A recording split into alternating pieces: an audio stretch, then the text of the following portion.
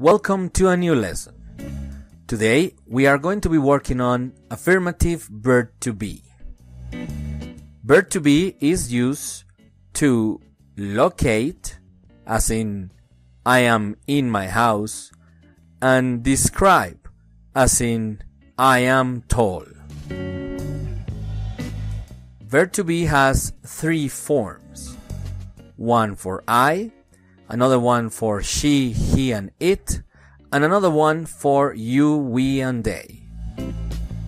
With I we use am, with she, he, and it we use is, and with you, we, and they we use are. Let's see some examples. I am a teacher. She is an engineer. We are singers.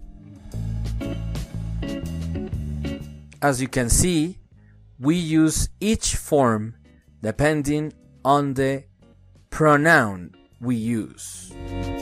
Am for I, is for she, he, and it, and are for you, we, and they.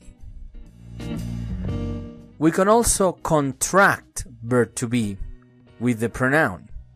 So we have, for example, I am a teacher. That can be contracted to am a teacher.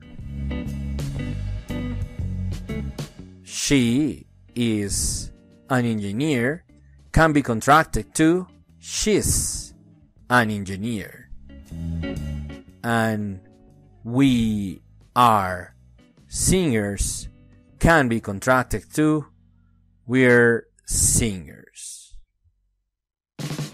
That's all for now. Thank you very much. Have a great day.